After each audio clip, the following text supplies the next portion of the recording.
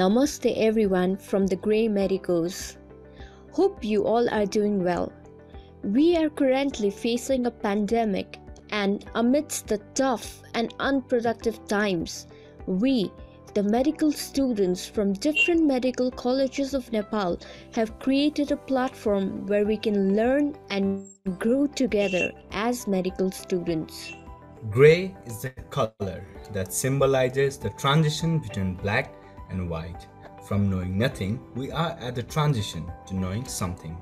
Hence, we have chosen the name the Grey Medicos.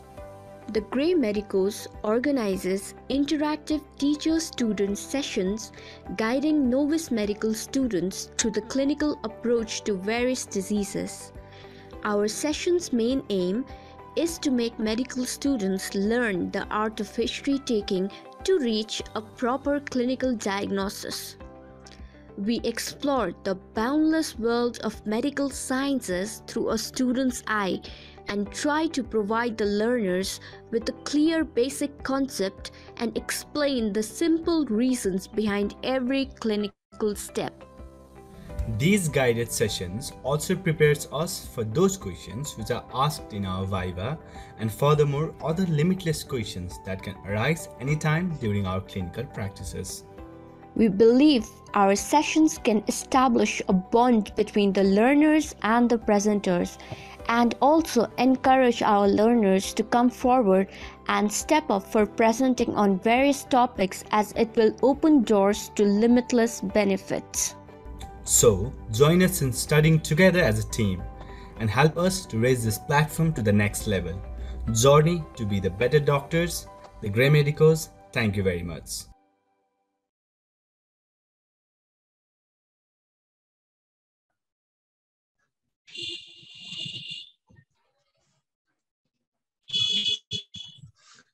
Srina, you can start the meeting.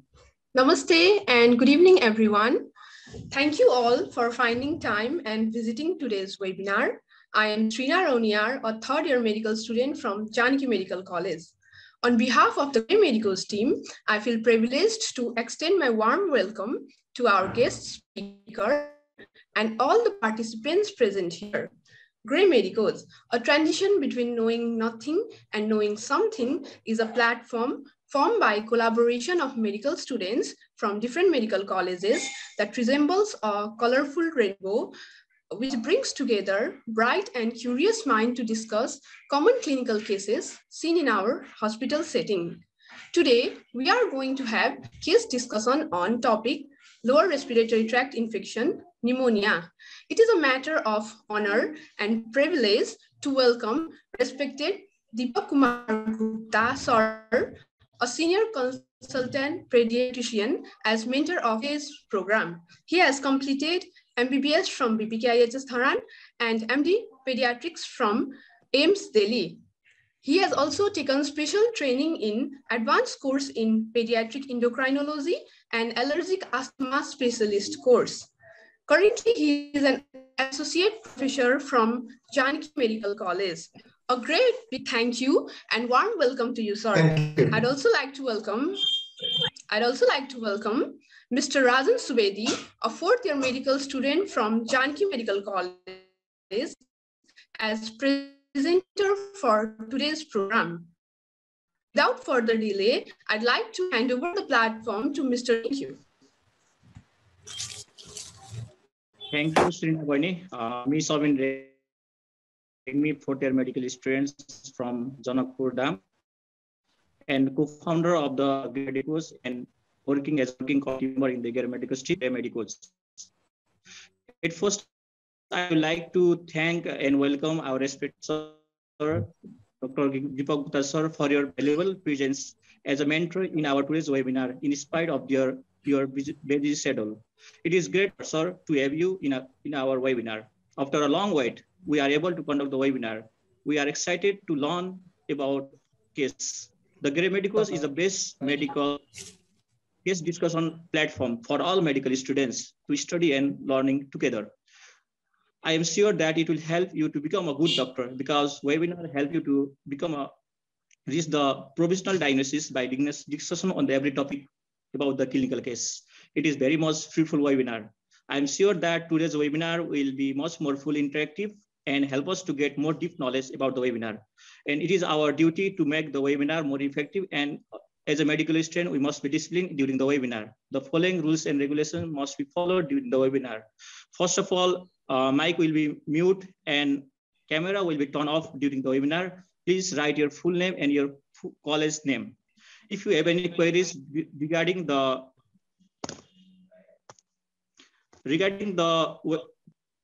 case, you can inbox in the chat box and it will be discussed later. Now I'd like to hand over the floor to my friend Rajan Subedi to start the case presentation. Thank you.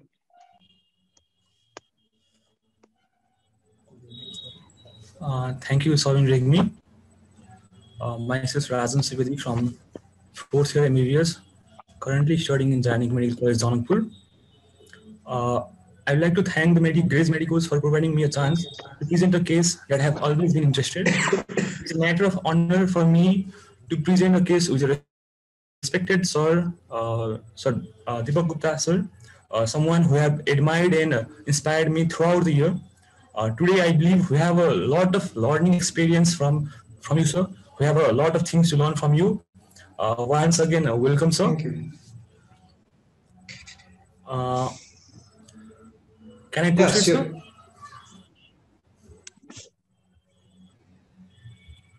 Yeah, please go ahead. Okay, sir.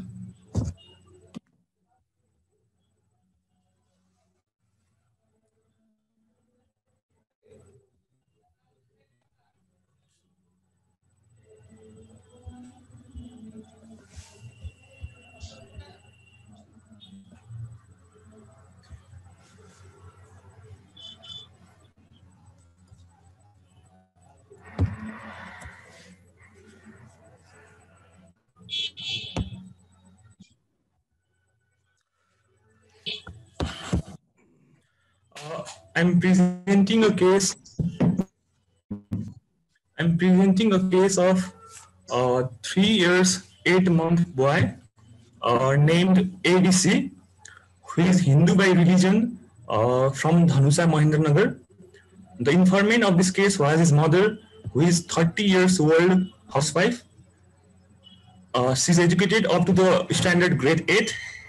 The child was admitted 1 month back on push 22nd via the emergency ward of JMC TS. The patient was admitted with the complaints of chief complaints of cough for 5 days, fever for last 4 days, and fast breathing for 2 days. Rajan, can I stop you? Yes, sir. Yes, sir. Please go back to your first slide, please. Yes, sir. Okay, great. So can you tell me what important piece of information you get from the data you have presented in this first slide? Sir, the sex of the child is male, so therefore some diseases, they are conformed to specific sex. Just like male and female, they can be different diseases. And the same thing, we can get knowledge about the informant who is educated up to grade 8. Therefore, child born from the mother who have proper education can give the proper information, proper health facilities, proper medicinal facilities during her natal period. Therefore, some disease can be ruled out from here, like malnutrition can be the chief problem in the child who has born from the mother of low. From the mother of having low education, so this can be ruled out from here. Great.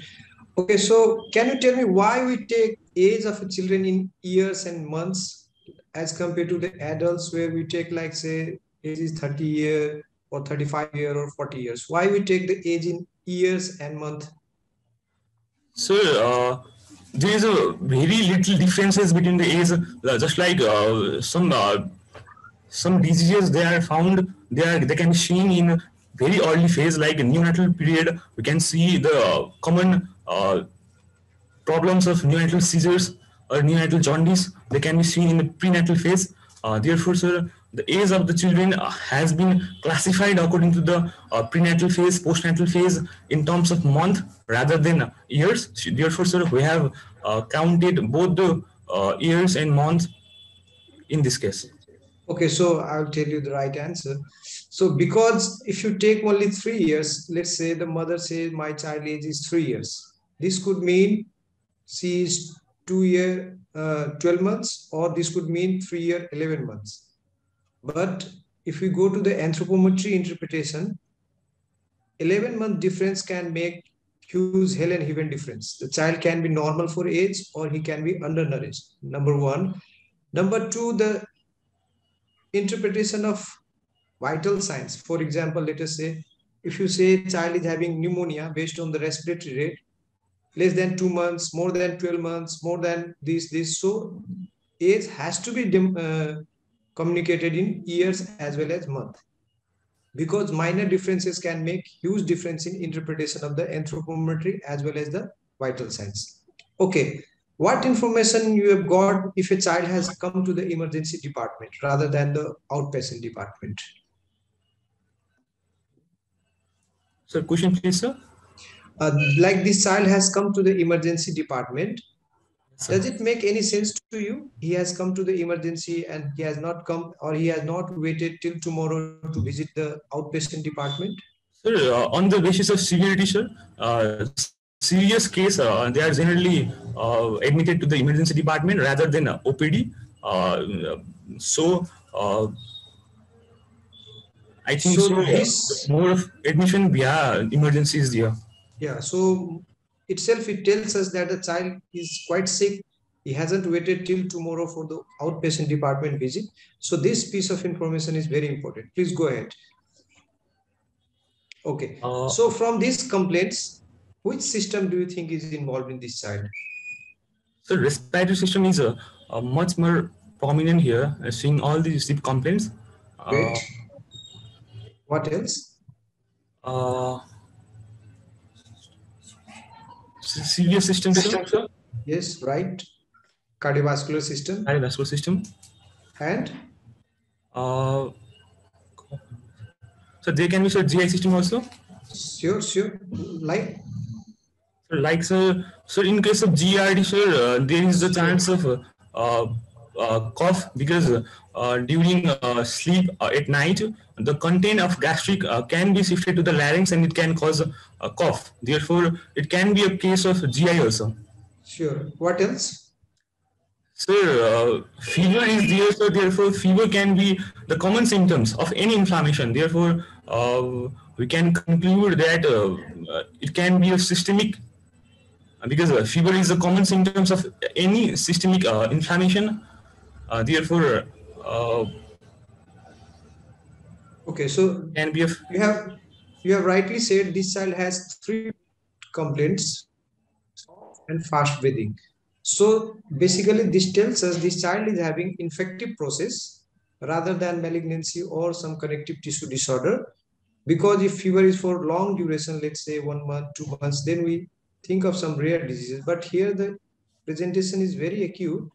So we have to think about the infective process involving lungs. But this can be the manifestation of other system also, because if we narrow our vision or narrow our thinking to respiratory system, we might land up with false or wrong diagnosis.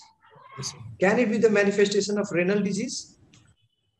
Renal disease, sir, something related to inflammation of renal system. It can be because fever is a common symptoms of inflammation.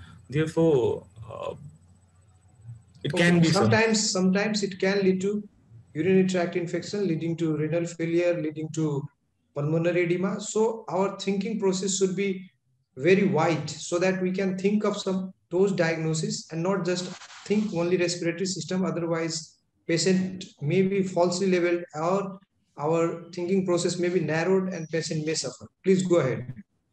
Sir, the chief complaints of the patient was a cough for 5 days, fever for 4 days, and fast breathing for 2 days. Sir, history of presenting illness. According to the informant, who is his mother, child's mother, he was apparently asymptomatic 5 days back. Then he developed cough, which was gradual onset. dry and not associated with coughing out of blood, no diurnal variation, no postural variation, cough was relieved on taking medication, and no post-to-shift vomiting. Okay, so what information you got from this slide or this information? So regarding all the history of presenting illness, it can be a disease of upper respiratory tract infection because cough is a common symptoms from any upper respiratory tract infection. Also, it can be illness from lower respiratory tract infection because it is dry. Generally, dry cough is found in bronchitis, and it has complaint of no diurnal variation. Therefore, we can rule out some disease of respiratory tract. Also, it has no any postural variation. We can rule out some disease from upper respiratory tract. Also, on taking medication, cough was relieved, and there is also no post-operative vomiting. Okay, so if you remember our broad hypothesis that what it can be a disease of respiratory system, cardiovascular system, GI system, or renal system. So if you have rightly narrated all those points. For example, this child doesn't have any diurnal variation. What does this tells us? GERD cough mainly is in the night or after post feed. Similarly, go ahead, please. So GERD and also bronchial asthma, which can be more the cough emerging from bronchial asthma can be much more common in nighttime because while sleeping, the respiratory tract can get more narrowed rather than during daytime while standing or while walking. Therefore, the cough from the bronchial asthma may be more common during night with variation. Right. Similarly, our hypothesis was also that this could be a cardiac disease. So if it is a cardiac disease, generally cough tends to be worse on lying down or when the child goes for the sleep. So this also slightly rules out our cardiac hypothesis. And there was no post-tussive vomiting. What do you mean by that? Why did you ask about this? So post-tussive vomiting in certain diseases of like foreign body inspiration, in the lower respiratory tract, there is highly there is a chance of vomiting after cough, and also in the diseases like bronchial asthma, when there is aggressive cough, there is a chance of vomiting. Also, in the case of nasal drip, there is a chance of vomiting after cough. So, to rule out all this condition, I have mentioned that there is no any post-tussive vomiting. Okay, right. So basically, post-tussive vomiting tells us that this child is having severe bout of cough, maybe pertussis, maybe some other disease. So this tells us that the cough is not severe. It looks like dry cough. But how did you exactly know that this is dry cough and not the wet cough? Because this has lots of importance. For example, dry cough means either it is involving the lung or it is in the very topmost part of the upper respiratory tract. But if child is having wet cough, then we think about the involvement of the bronchus or something like that. So how do you really know that this child is having dry cough? The sputum was not there in the cough. Generally, child don't expectorate; they usually swallow it. And also in this condition, there is no sputum mixed with mucus. It was dry with a dry tongue. Therefore, the history has taken is dry cough.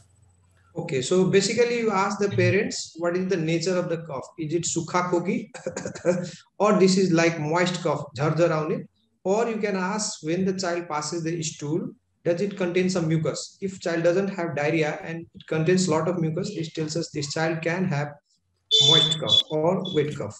So in summary, this child has dry cough, which is for the last 5 days, which is looks like moderate in intensity without diurnal or postural variation. Please go ahead. Yes. So he also had a fever after 1 day, which was measured 100.4 Fahrenheit on axilla, which is sudden onset, high grade associated with chills, continuous in nature, present throughout the day, partially relieved on medication, and not associated with rash.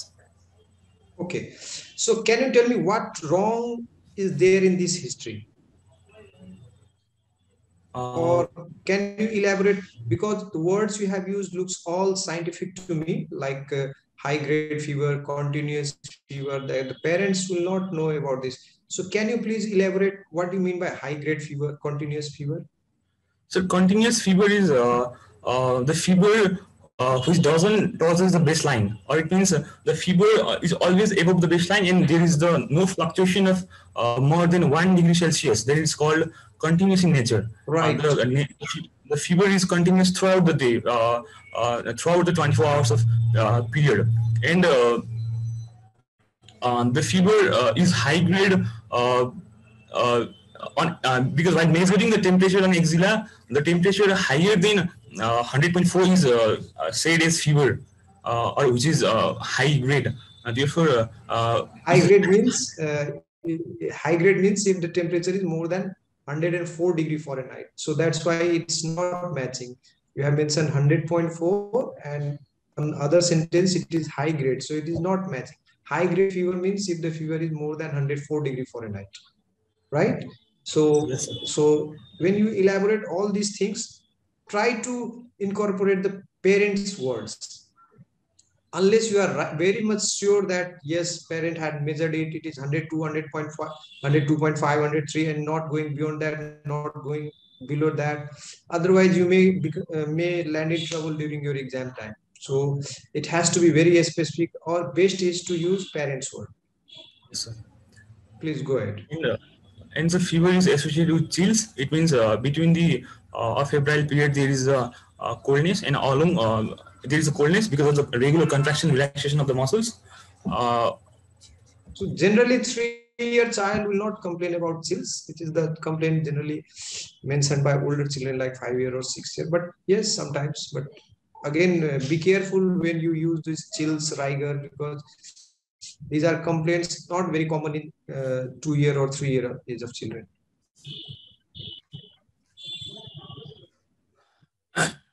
His mother also complains of rapid fast breathing since 2 days, which is gradual on onset, progressive in nature, feel difficulty in breathing with the history of noisy breathing, history of chest indrawing, grunting.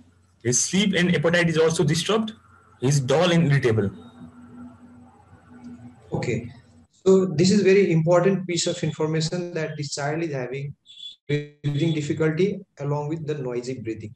So can you please elaborate what do you mean by noisy breathing? Is it grunting? Is it a stridor? Is it a strater? Is it just nose block? What do you mean by the noisy breathing? You have to elaborate on that. So noisy breathing is an abnormal breath sound, generally because of the reason of constriction in the airway tract, or consolidation of lung. In this case, noisy breathing refers to crackles or crepitation. Because no, what you are going to the pathophysiology. I'm asking what the parents told you, or what the parent gave you the information that noisy breathing, regarding noisy breathing. So irregular breathing, which can be heard outside, just like okay, like if the parents say mero bacha lai ghar ghar bhayo, so then you have to ask whether this is this is a stridor, or this is this is grunting, or this is just like nose blow. So you have to take out this piece of information, because this is very important. Just by noisy breathing, this could be wheeze, this could be a stridor, this could be a strater. So you have to extract that data from the parents. Very good. Anyway, what do you mean by progressive in nature? So progressive, you have to quantify the severity. You know, just by fast breathing or progressive doesn't mean anything. So what difficulty child is having exactly? I'm not getting the severity status at this point. So progressive means the symptoms is worsening day by day. Okay. And he has complained of his mother complained of hurried breathing, difficulty in breathing, dyspnea. So you can say due to fast breathing, whether he has difficulty in feeding, whether he has difficulty in sleeping, or he has difficulty in crying. So you have to quantify what is the level of severity. So in adult, it is very easy to say that he's not able to climb the stair, he's not able to walk on the flat surface, he's not able to go to the gym.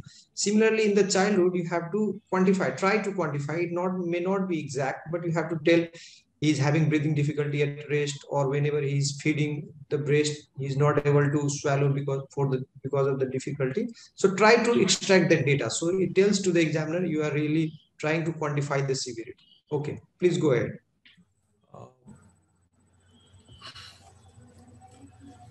There is no history of crying, difficulty of swallowing, hoarseness of voice, mouth breathing, no history of runny nose, sneezing, ear pain or ear discharge, nasal deviation, foreign body inhalation. There is no history of vomiting, tickling sensation and rawness of throat, no history of rashes over the body, and no trauma over the chest, no history of cyanosis, bluish discoloration of lips and extremities, no history of lethargy, and no episodes of unconsciousness. Okay, you have elaborated very nicely, but there are a few points. No parents will tell you that there is no history of nasal deviation. How the parents will know there is nasal deviation or not? You get my point. The nasal deviation is the examination finding, or unless the ENT surgeon has told the parents that your child is having deviated nasal septum. And rather saying no history of foreign body inhalation, you can say there is no history of choking episode. Yes, yeah. Okay, sure. Go ahead, please. So differential diagnosis. Okay, so based on your history, chief complaint, and history of presenting list, so what do you think? What this child is having? So he can have a upper respiratory tract infection, also lower respiratory tract infection, like tonsillitis, because there is cough. It can be laryngitis. It can be bronchitis. Okay, wait. Let's revise the upper respiratory tract and lower respiratory tract. Let us say, suppose somebody is having rhinitis. What will be the complaint? Rhinitis, sir, sneezing. Sneezing, and coughing, there is nasal discharge. Very good. If somebody is having pharyngitis, then what will happen? What will be the complaint? So there is also coughing, sputum discharge, difficulty in swallowing, fever. Mm-hmm. Okay, so he will have basically pain in the throat, some pain during swallowing, some fever. Okay, lower down. If you go to lower down to the epiglottis. Sir, laryngitis. No, epiglottis. Epiglottitis, yeah. So what will be the complaint? What will the parent will tell you? Sir, difficulty in swallowing. Okay. Hoarseness of voice may change. Mm-hmm. Fever. Okay, so there will be high-grade fever, drooling of saliva, difficulty in swallowing, and some change in the voice. Okay, good. Lower down, larynx. So larynx, there will be the hoarseness of voice, difficulty in swallowing. No, now the parent won't tell you the difficulty in swallowing because the gastric esophagus has gone on that side. So the parents will basically complain you change in the voice, coughing like dog. Okay. In the bronchitis or bronchial involvement? So in bronchitis, sir, there will be cough with sputum. Sputum, right. And in the pneumonia, if you go down to the bronchiolitis or bronchiolitis, then? What, sir? In the bronchiolitis, if there is inflammation of bronchioles, then? Sir, difficulty in breathing, yes. dyspnea. Yes. There can be dry cough also, or cough with sputum, mucoid cough, and fever is also the common symptoms. And in the pneumonia, in the alveolitis? So in the alveolitis, again there will be the difficulty in breathing, also abnormal noisy breathing. So now there won't be any abnormal noisy breathing. There will be fever, some cough, but more of breathing difficulty. So if you fit this patient out of, we have discussed from the nose to the alveolus, where does this fit this patient? Where do you want to fit this side? Sir, lower respiratory tract, sir. Okay. This child, does this child has change in the voice? No, sir. No change in the voice. Does this child has barking cough? No, sir. Generally dry cough. Yeah. He doesn't have barking cough. He doesn't have change in the voice. He doesn't have drooling of saliva. So important upper respiratory tract causing fast respiration is out. So most probably this child is having low respiratory tract problem like pneumonia or maybe bronchitis or bronchiolitis, but which are uncommon. Okay, what else this child can have apart from the respiratory tract? Sir, cancer, bronchial cancer, sir, bronchogenic cancer. Hold on. This child have just the history of 4-5 days. So we'll think for acute illness right now. Bronchial cancer will have symptoms for the long duration, maybe 1 month, 2 months, 3 months, older children, or maybe adult. Okay, could it still be cardiac disease like say, let's say BSD having some respiratory tract infection or atrial septal defect, respiratory tract infection? Because these children have tendency to have recurrent infection of the respiratory tract. So still it can be ventricular septal defect or some other acyanotic congenital heart disease. Because you have said there is no cyanosis in the history, so we'll assume there is no cyanotic heart disease. So this child still have heart disease. On top of that, he could have upper respiratory tract infection. Okay. So can it still be your renal cause? No, sir. Less likely because it doesn't. Mother didn't tell you about the urinary change or decrease in the urine output. Okay, go ahead, please. So primarily respiratory tract infection or some acyanotic congenital heart disease. On top of that, he is having some respiratory tract infection. Yes, sir. Sir, past history. There was a history of similar illness 1 year back and was admitted to the hospital for 5 days and was cured after medication. There is a history of previous nebulization, no history of TB. Okay, so what does this tells us? He has history of previous nebulization. Sir? What important idea you get out of this history? There is history of previous nebulization. So respiratory tract. Okay, what this nebulization contains? Generally, what does this nebulization contain? So salbutamol, sir. Yes, generally. right. So maybe he had some wheezing episode in the past. So this could be a wheezing episode in the past for which he has been admitted. So how do you know this child had pneumonia or something else from the past history? Like this child has been admitted for the 5 days. So did you try to extract why he has been admitted? Sir, there can be recurrent infection, sir. Therefore, 1 year back, there is a similar illness of respiratory tract. Therefore, he can be more immune. He can be more prone to the low respiratory tract infection. No. I want to know whether he has really had low respiratory tract infection in the past. So how do you know whether this child has upper respiratory tract, lower respiratory tract, or bronchial asthma? So you have to elaborate. So if this child had fever, cough, fast respiration, we required IV antibiotics, admission, this means child had pneumonia. Or if the child has cough, fast breathing, required nebulization, and he got well for the next 1 or 2 days, this means child has some wheezing episode. You get my point? Yes, so you have to extract that data, whether he has pneumonia or just wheezing episode or asthma-like episode. Yes, sir. Okay, go ahead, please. So birth history, antenatal history. The age of the mother was 26 years. Primigravida, 4 antenatal visits was done. Weight gain and pregnancy 5 kg. Iron, folic acid and calcium were taken. Tetanus toxoid vaccine was taken twice. No history of fever. No history of diabetes mellitus, hypertension and other chronic disease. No history of smoking and alcohol. Diet taken is inadequate due to low income. Go ahead, please go ahead. So natal history, normal vaginal delivery in JMC tears, full-term baby with a weight of 2.5 kg. Baby cried immediately after birth. Breastfeeding started after 1 hour of delivery. No history of any congenital abnormalities.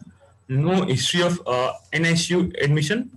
Postnatal history, no history of neonatal jaundice and neonatal seizure. No history of hospitalization. And Wait. So can you tell me why do we ask this natal, antenatal, natal, and postnatal history? What is the importance? Why do we ask in pediatrics? So whether the mother has given all the immunization or not, whether the mother has taken all the required supplements or not, like iron, folic acid, and calcium, all the dating has been done or not, all the UAC has done or not, all the if she has taken any drugs that can cause congenital abnormalities. So to know all about that has been elaborated. Okay, right. So basically we ask antenatal, natal or postnatal history so that we can know whether this child is having this illness has any relation with the natal, postnatal or perinatal history. For example, if a child has repeated episodes of pneumonia, this could be simply carrying over from the neonatal period. For example, a child has been born preterm, preterm before 37 weeks. Yes, he has gone to the neonatal intensive care unit. He has been ventilated for the long time, and then he has been discharged. It means there was some lung injury during neonatal period, and this child is predisposed for the repeated respiratory tract infection. This could be one. Or sometimes children have high bilirubin, jaundice, and then later on develop some sequelae because of that, because leading to cerebral palsy. So basically, we want to relate whether this child has this illness because of the natal or perinatal problem. You get my point? Yeah, yes, sir. So you have to emphasize, for example, in this child is having pneumonia, and if you think this child is having repeated pneumonia, so you have to extract the data, whether he has been admitted in the NICU, he had been ventilated. So this could be sequelae of that illness. Please go ahead. Developmental milestones are achieved appropriately and is correspond to the chronological age. Okay. So immunization history. A child is fully immunized up to date as per the expanded program of immunization launched by Nepal government. Okay. So please go back. So out of all those vaccines which is given by the National Immunization Schedule, which vaccine will be important to prevent lower respiratory tract or pneumonia in children? So DPT. No. You have to specify. DPT means diphtheria doesn't prevent. So, what vaccines really prevents pneumonia in the community? So BCG? No, BCG is for tuberculosis. So measles, rubella, they are also the yes. respiratory tract infection. So it can be MMR. Yes, no, measles, particularly measles. So BCG, so pneumococcal pneumonitis. Yes, pneumococcal. So BCG, pneumococcal, pertussis, yes, Haemophilus influenza B. So can you tell me when this pneumococcal vaccine was introduced? Because the child age is 3 years and 8 months. Yes, sir. So has he received pneumococcal? What do you think? So it is. So it was given in 6th, 10th month, and 6th and 10th week and 9th month. Therefore, the baby. So I'm sure you have asked, but this pneumococcal was introduced in 2015, 16, around 2015 and 16. So if the child is of 10 years, so you have to be very careful when you say he has been immunized according to this and he has received pneumococcal, because pneumococcal has been introduced in Nepal around 2015 and 16. So he must have received, I'm sure. Yes. But you have to look at the chart. But if you don't know, then better to say that the parent haven't brought the immunization card and they have visited according to the schedule which has been asked by the immunization center. Okay, go ahead. So nutritional history, exclusively breastfeeding for 6 months. Cow milk is also used in bottles for feeding. Weaning started after 6 months. Not enough calorie intake, less than 900 kilocalorie per day as per the body weight. Okay, wait. So you see, when you say that the cow milk has been introduced, you have to say whether this is dilute, undilute. So was it neat or it is diluted? You don't know. So you have to ask actually.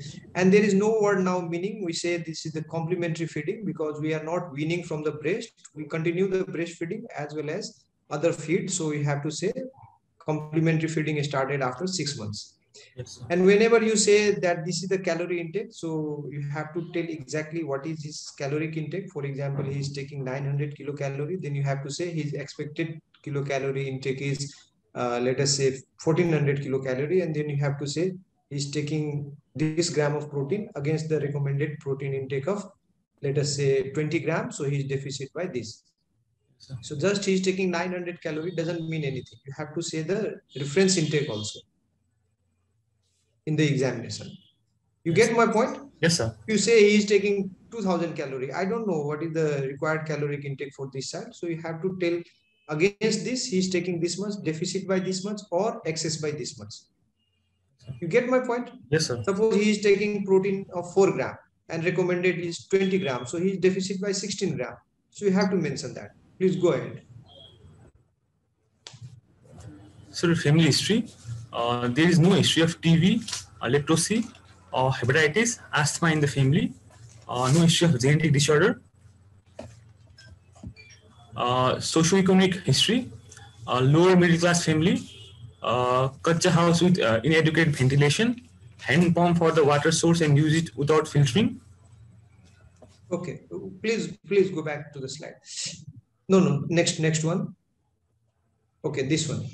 So better to say whether he is poor or not. In the Nepal, classification of poor is if your daily income is less than $1.9. It means around 220 rupees.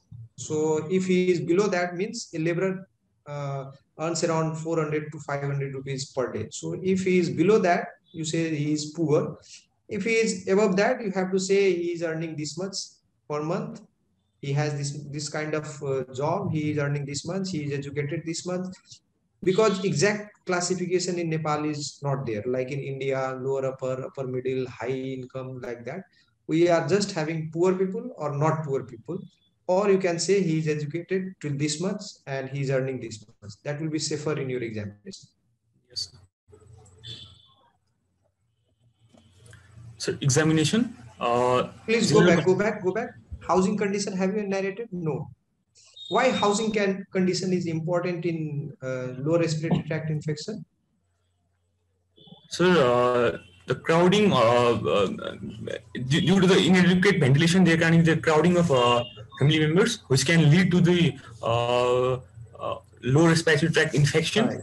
Right. So you have to say how many rooms are there, how many peoples are there. So it will be more important, because if it is a case of diarrhea, then hand pump becomes important. If it is a case of diarrhea, then number of rooms, number of peoples become important. So you have to play around your case, what you are really trying to convey to the examiner. Yes. Okay, go ahead, please. Examination. General condition: a child is ill-looking, irritable, move around. Examine on the sitting posture. Vitals: temperature 102.4. Respiratory rate 60 breaths per minute. Abdominal thoracic respiration. Pulse rate 120 beats per minute. Normal in rhythm and character. Blood pressure 100 per 80 mm of mercury. Measured on right branchial artery and supine position. Okay. So what information you got from this slide? Sir, the child is sick, so he is ill-looking because of a fever, because of difficulty in breathing. He is irritable in nature. He has a restlessness nature, therefore he is moving around. And examining the vitals, he has a fever of 102.4. Increased respiratory rate,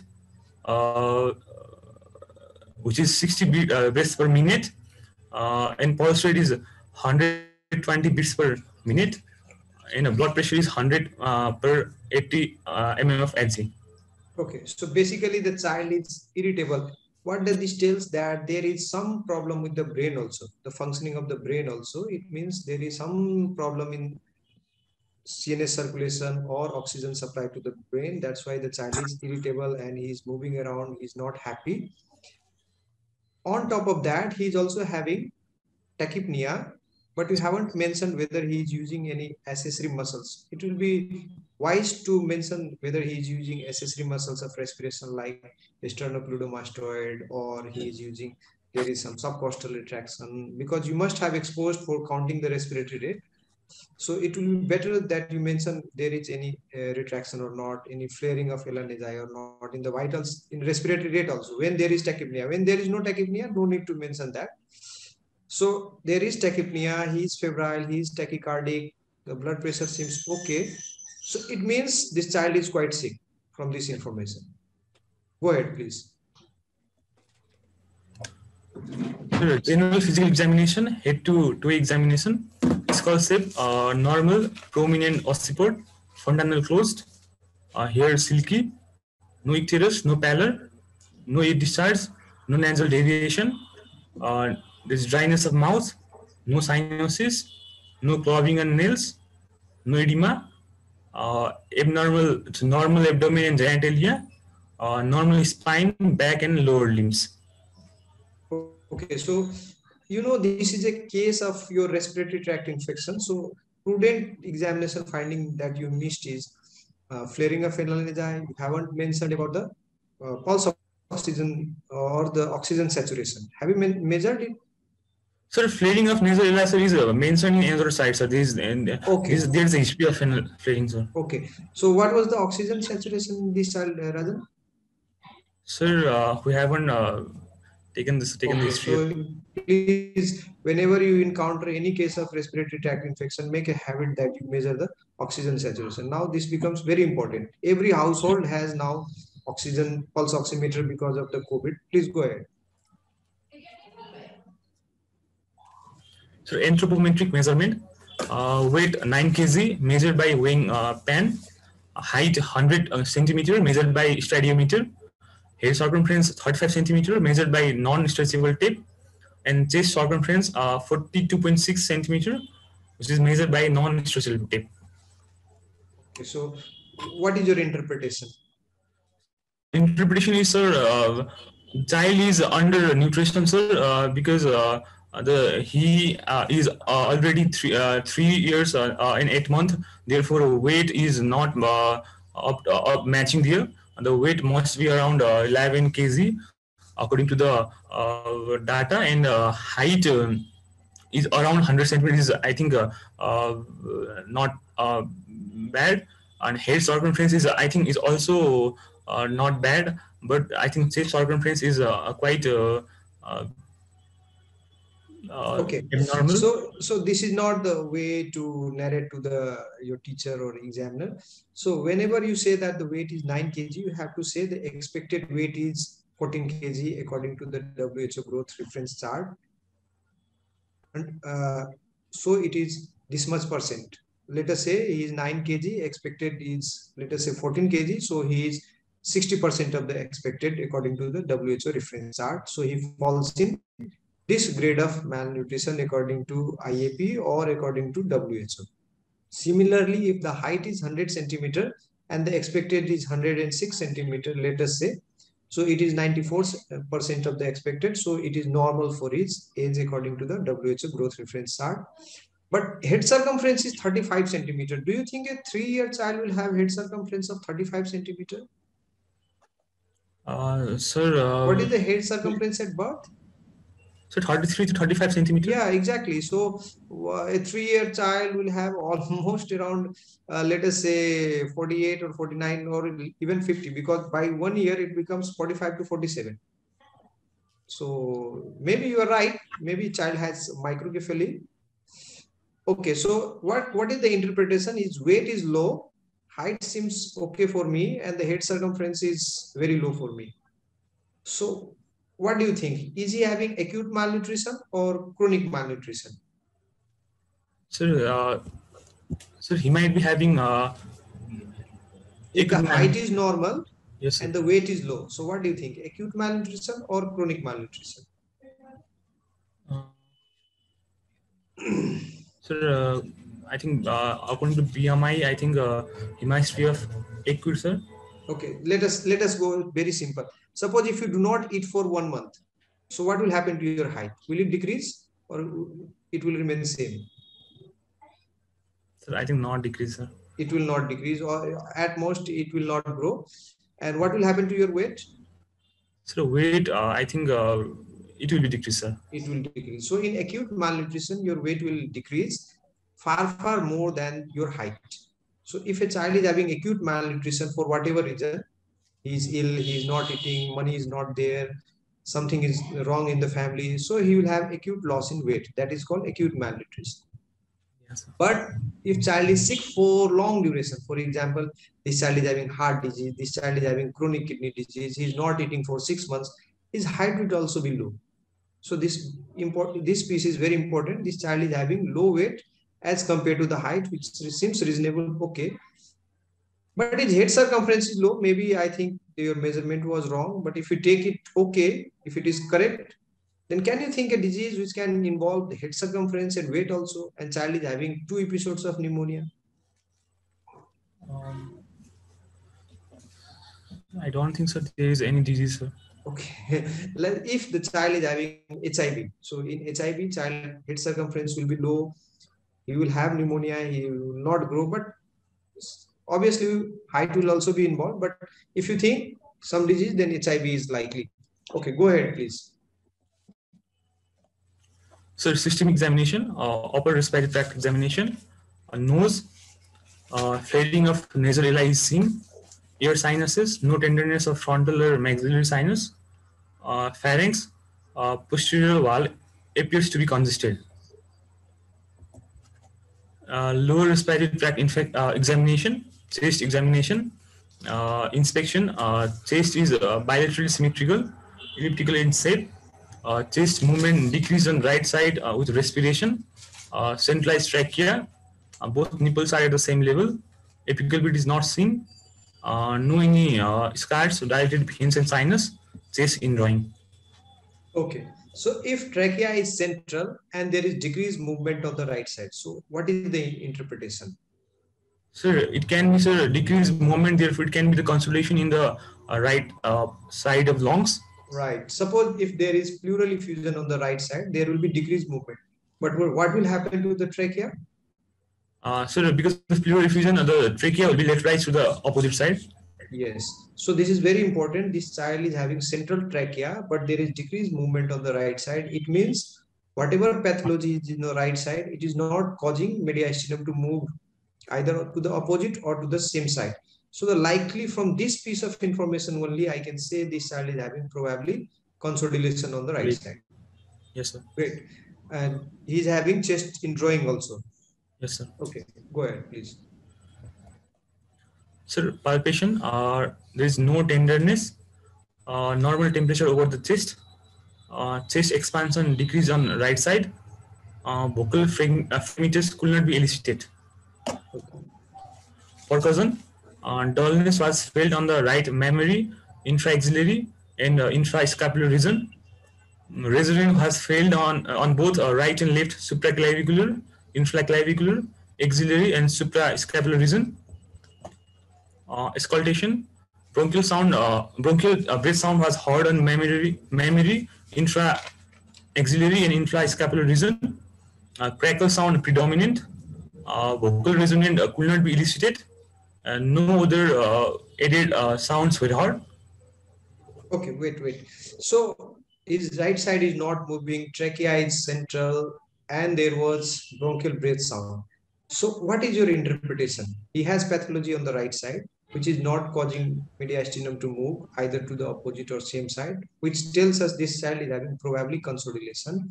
Yes, on top of that, you got decreased percussion node and bronchial breath sound. So what is your interpretation? What this child is having?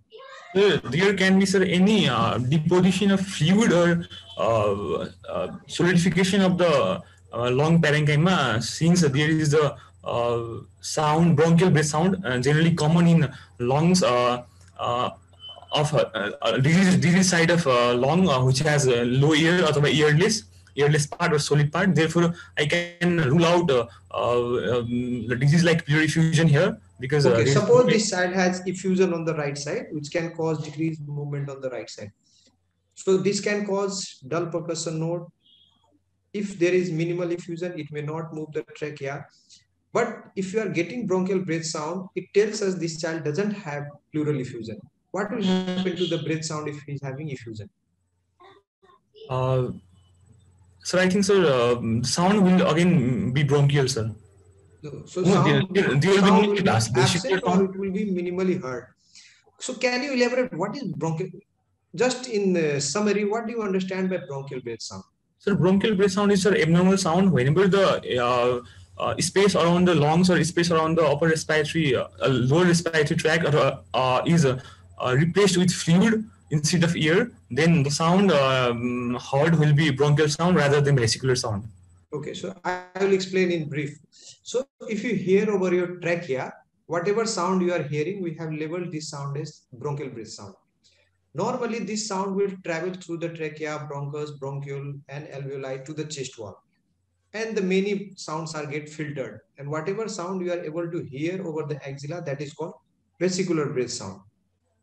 Somehow, if your lung is solid, maybe because of the infection or some other reason, the same tracheal sound, whatever the sound it was produced here, it will be conducted easily through your lungs. And the same sound you can hear even on the over your chest wall. So this sound is called now bronchial breath sound. So the same sound which we were able to hear initially was filtered because of the air and other thing. Now it was not filtered and you are able to hear. So whenever you are able to hear the same sound, it means this lung is not aerated. You get my point? Yes, sir. So if you are able to hear bronchial breath sound here, it means the lung is solid here. If you are able to hear the bronchial breath sound here, it means the lung is solid here. So you are getting bronchial breath sound over the mammary, inframammary. So it looks like a big consolidation to me. Okay, please go ahead.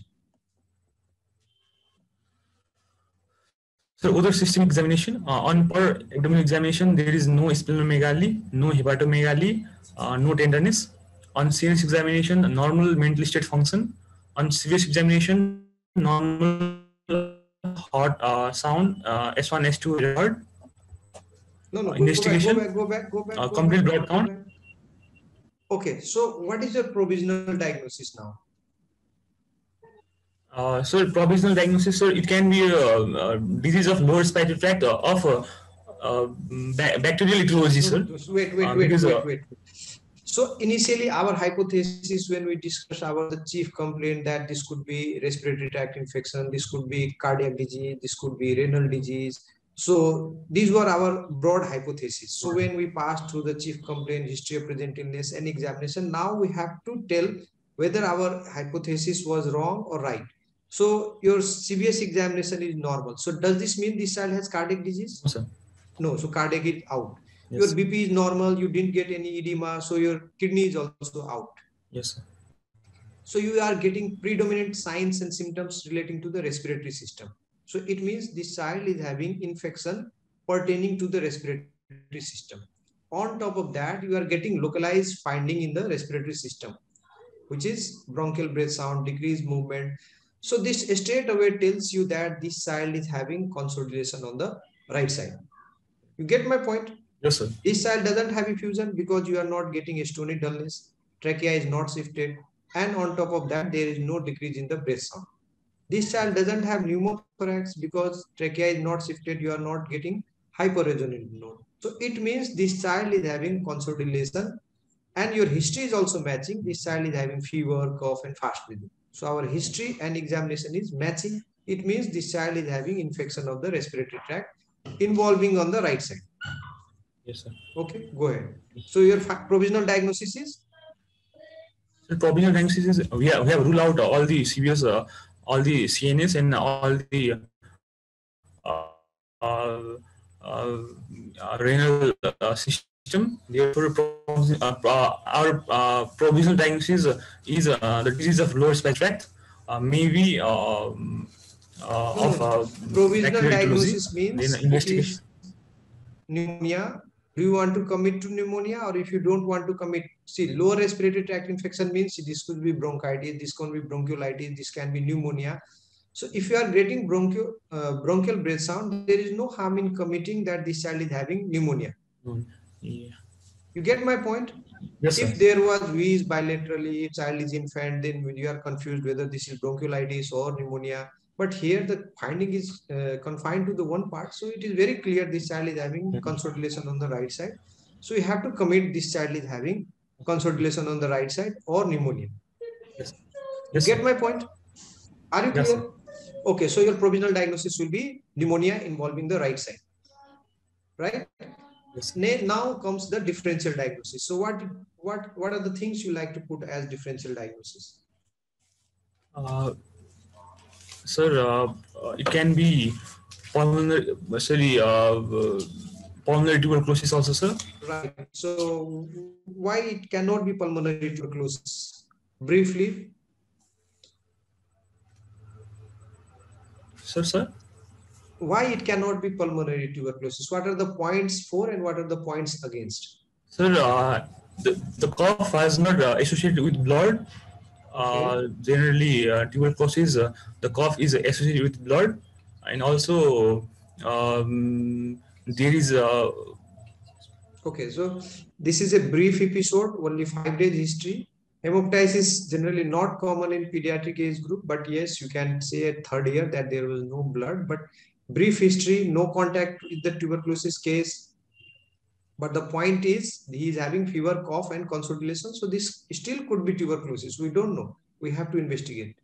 So one is pneumonia, bacterial pneumonia. Second could be tuberculosis. Okay, go ahead. sir, investigation. Yes. Complete blood count. There is a leukocytosis and increased neutrophils. Chest X-ray.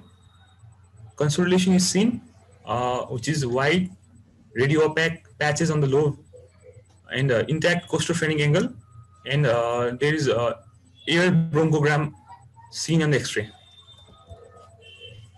Okay, so for those who has not seen any X-ray, so how do you interpret?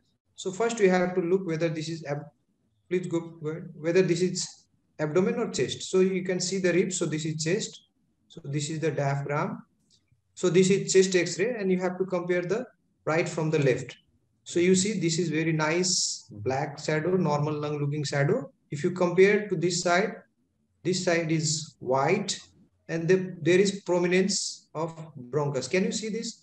So this bronchus is prominent. Normally you cannot see it. On this side you cannot see, but on this side you can clearly see. So this is called air bronchogram. So this is bronchus, that is air, and that's why this is called air bronchogram. So this is the hard sign for the consolidation. So this side has big consolidation on the right side. Go ahead, please. So it's provisional diagnosis. It is a case of lower respiratory tract infection, most probably the severe pneumonia of a right lobe of bacterial eclogy.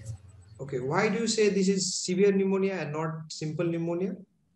Sir, simple pneumonia does not include the chest indrawing, sir, but in this case, the child is complaining of all this chief complaint along with chest indrawing, and therefore it is a type of severe pneumonia which is on the right lobe. See, now the WHO has changed this classification. Even the chest indrawing can be a sign of pneumonia only. That is called chest indrawing pneumonia. So what are the signs of severe pneumonia? Severe pneumonia means child is not feeding, child is vomiting, there is cyanosis, there is altered sensorium, there is severe respiratory distress like head bobbing, severe retractions. So now, do you want to revise this diagnosis, severe pneumonia? What do you want to say? Sir, pneumonia, sir. Okay, so this is chest retracting pneumonia because he doesn't have any danger signs. So can you name few danger signs? Danger signs are cyanosis, okay. A convulsion, incapability to the feeding, feeding. Okay, so not able to feed, vomiting, stridor in a calm child. So that's why I was emphasizing whether this child has a stridor or not. So there was no stridor, I think. Yes, no stridor. Okay, so there was no danger sign. There is no cyanosis. I hope oxygen saturation was normal. So this child is having probably chest retracting pneumonia. So this child is having chest retracting pneumonia. So how do you want to treat this child? Management and treatment. Admit hospital in case of emergency. Stabilize the patient. Oxygen support. IV fluid to maintain hydration. Drugs. Amoxicillin for 5 days. Ceftriaxone for 5 days. Address nutrition, immunization, and follow-up. Okay, let us go one by one. So whenever a patient comes, we have to treat him symptomatically also, and you have to give the specific treatment also. So does this child has fever? Yes, sir. Yes, so you have to give the paracetamol for the fever because he's having 102.4 degree Fahrenheit. So you have to give paracetamol. So is he taking orally well? So you have to ask whether he is taking orally well, whether he is passing urine. So is he taking orally well? No, sir. If he is not taking orally well, you have to give his supplemental feed, or if he is not taking at all, then you have to start the IV fluid also. So if he, that's why you have to ask all these things, whether he is vomiting everything or not. If he is vomiting everything, you cannot give him oral amoxicillin. You will vomit that, and he will not be better by 2 days or 3 days.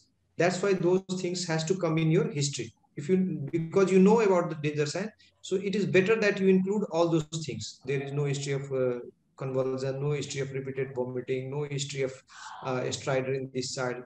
So if this child has come to the OPD, even if he has retraction, subcostal retraction, and if he is feeding well, it will be good to discharge him on oral amoxicillin.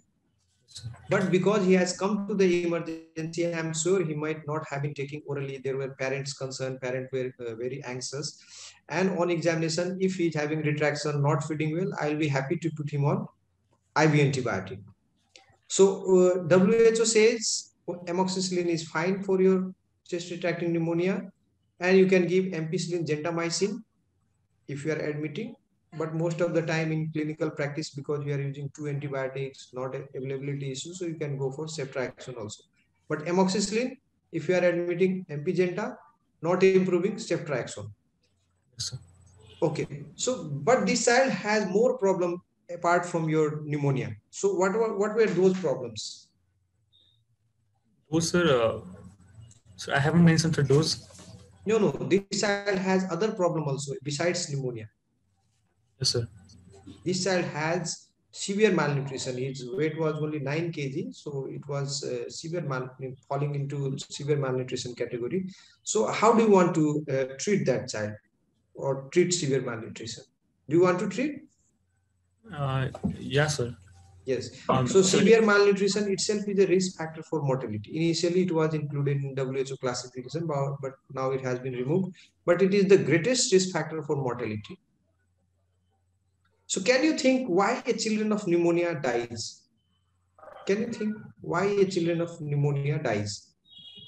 Sir, there is a low ventilation perfusion ratio, sir. Okay, one, that disease is severe. Anything else? Any risk factor for mortality? Can you think why a child should die? Just general guess.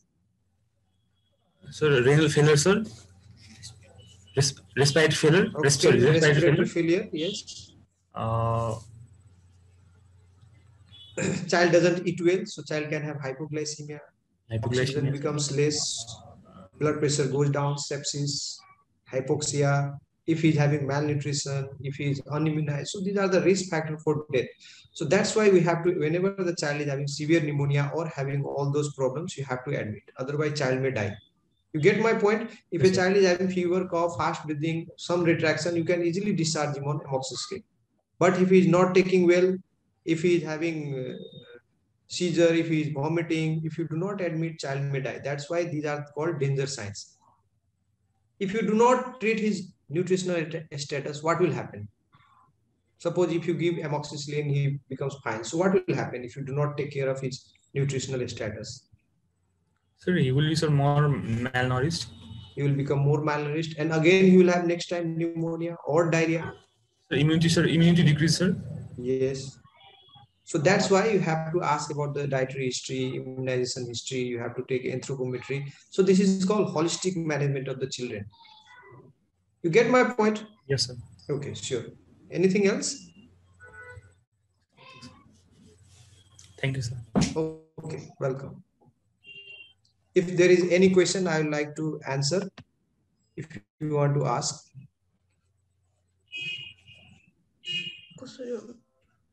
If there is any question from anybody, please go ahead.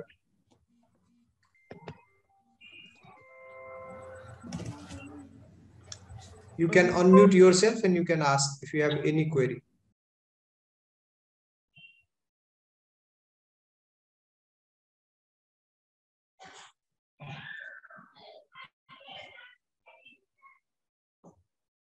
So if there is no query, I think we can stop here. Thank you so much, sir, for providing us this insightful information about case discussion on pneumonia. And if anyone has any question, they can post it on chat box or directly ask by unmuting themselves. Hello, sir. Yes, please go ahead. Sir, I belong to pharmacy. I belongs to pharmacy field. Okay. So can I ask sir one question? Sure, you can ask. No problem. Sir, we also study about soap note in pharmacy field. Okay. Soap note. Have you any idea, sir? So about soap note? No, I have no idea. Yes, sir. Yes means subjective, just like history. And objective means investigation like CBC, X-ray or USG like that. And assessment means what diagnosis. And P means plan. Okay, the same thing we are using for admitted patient, that is called SOAP, S-O-A-P, that is for admitted patient when you are assessing a patient who is admitted. Okay, please go ahead. What you want to ask?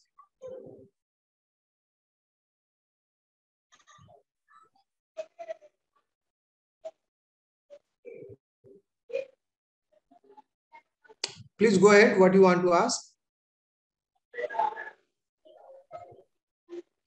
के सोध्न खोज्नु भएको सोध्नुस्?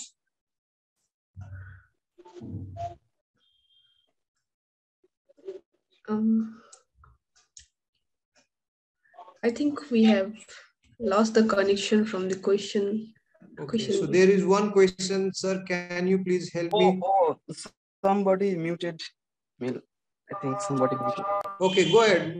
What you want to ask? I just only know about percussion, sir. Okay, you want to know about the percussion. See how this percussion note was observed. There was a drunkard and he was at the seaside, and when he woke up in the morning, he wanted to find out where is my alcohol. So he was just percussing the bottle, so which contains alcohol. So by that way, same thing, if you percuss over the chest, you know where is the fluid. If there is fluid, it will become dull. If it is air, it becomes resonant. Just like if you percuss over the tabla or ghaila. If it is hollow, it produces different sound. If it contains liquid, it produces different sound. Same thing, percuss over the chest. If it is solid, it produces different sound. If it is hollow, it produces different sound.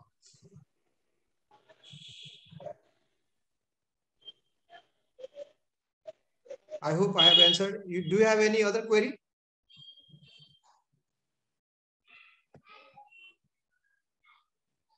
Okay, now I will answer the chat box. Sir, can you please help me differentiate different breath sounds? So basically, there are only two breath sounds you have to remember: bronchial breath sound and vesicular breath sound.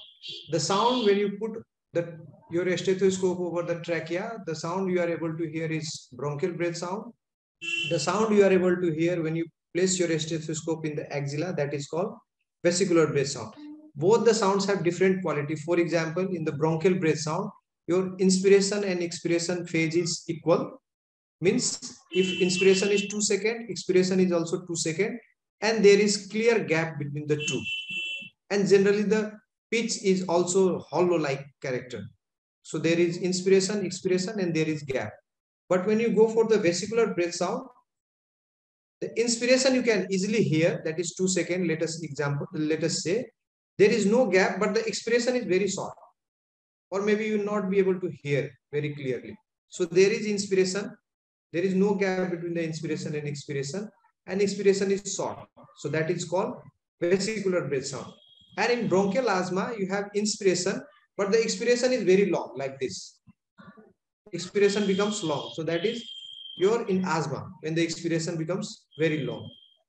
So bronchial, vesicular, and the sound you are able to hear in the asthmatic patient where the expiration is very long. Then there is a question, difference between stridor and crook breath sound. Stridor is basically inspiratory sound whenever there is narrowing in the upper airway. It could be because of the epiglottitis.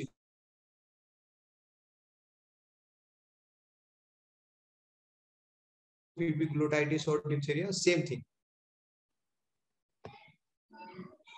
How can I differentiate parenchymal and vascular manifestations of lung? Okay, so whenever you have vascular malformation around the lung, for example, you have aberrant subclavian artery or something else, then they produce localized finding more of wheezy nature. So there will be more of wheezing. But when you have pneumonia, you have more of alveolar findings like crepes, you get bronchial breath sound.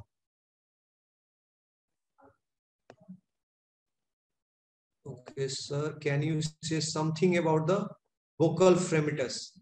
Again, same thing, like percussion, you place your hand in the ulnar border over the chest like this. 1, 2, 3, 1, 2, 3. Feel the vibration felt in your hand. Ulnar border. 1, 2, 3, 1, 2, 3. So that is called vocal fremitus. Sir, can we differentiate viral bacterial pneumonia if pneumonia is left untreated? How long does it take to progress to severe pneumonia? Okay.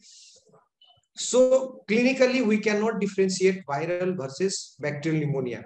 You can guess if somebody is having running nose, some cough, and then suddenly he is having fast breathing, and you have finding on the both sides of the lung. Then you can assume this is probably viral or similar history in the other member of the family. Other member is also having like COVID, is a kind of viral illness. But whether you are having viral or bacterial, it doesn't matter. If a child is having pneumonia, he is a candidate for antibiotic. This is the dictum, whether this is viral or bacteria. So there is no need to differentiate viral or bacteria unless you are really thinking of influenza. When you want to find out whether it is really influenza, you can give the treatment. Otherwise, in the community or in the hospital, whenever a child comes with fever, cough, fast breathing, whether it is viral or bacterial, you have to give antibiotic. Because if you do not give antibiotic, child may die. So there is no question of not giving antibiotic if you think viral. This will be a crime. So how long does it take to progress to severe pneumonia? So it depends upon the organism. So Streptococcus, Staphylococcus really spread or really go to severe pneumonia very fast. Staphylococcus aureus goes within hours. So that's why you have to give, whenever you get a patient with pneumonia, antibiotic straight away. There is no question about that. I think if anybody has any question, other question, you can ask me directly. I think there are no more further questions. No more further questions. And yes, thank you, sir.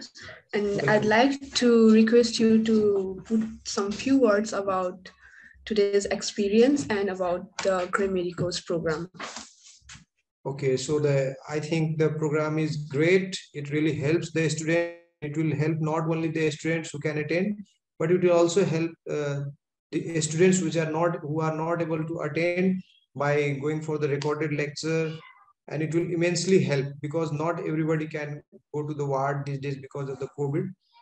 So I think it's a great idea, great initiative, and it will help a lot to the many students who are not able to attend to the ward because of the COVID or something else. Thank you so much, sir. And here we share the token of love. And now I'd like to hand over the platform to Ravi Basyal Dai to put his few words.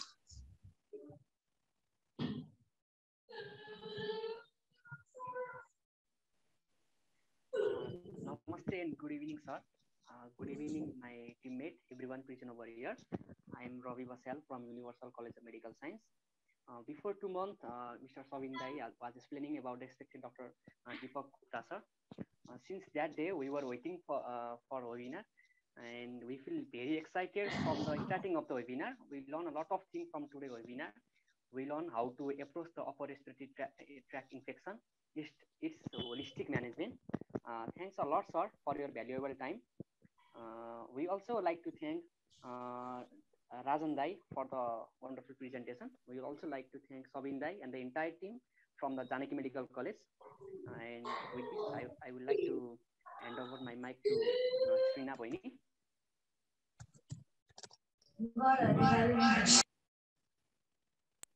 Yeah, thank you so much, guys. Welcome. Thank you, sir. I think we had a very interactive and fruitful webinar today. And we wish that we can get more webinars like this, and we can get to invite you to the next webinar and have interactive sessions same way in future. Thank you so much, sir. Welcome. Thank you, sir. Thank you so much, sir. So can we leave? Ajal, please present the token of love. Ajal.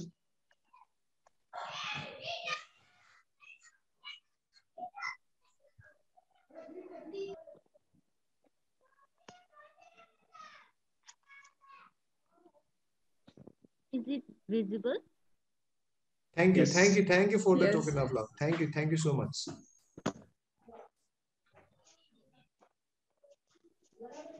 Thank you so much, sir, for your time.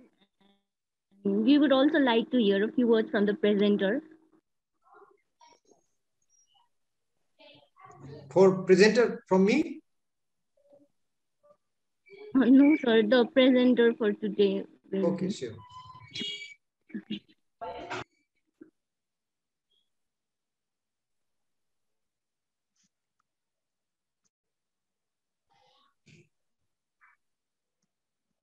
Can we end the meeting? Rajan Dai. Thank you, sir. Thank you for your consideration, sir.